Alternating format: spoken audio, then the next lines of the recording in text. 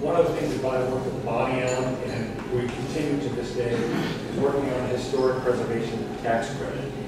And by use of that, you can gather some tremendous assets to improve the community. The mayor and the city council have been very progressive. This year alone, bringing 17 new businesses in retail, as well as service.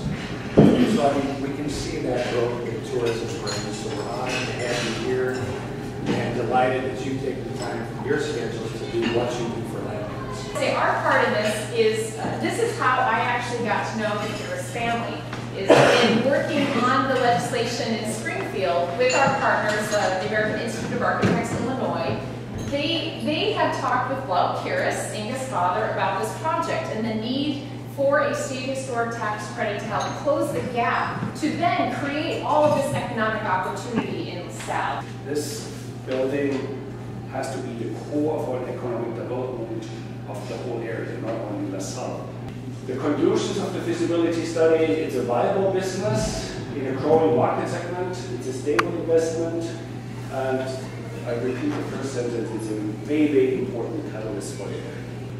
Timeline. Always very difficult to say something about a timeline, so take this with a grain of salt, but I think this is doable. By next year, 9 months from now, we should have a financial package.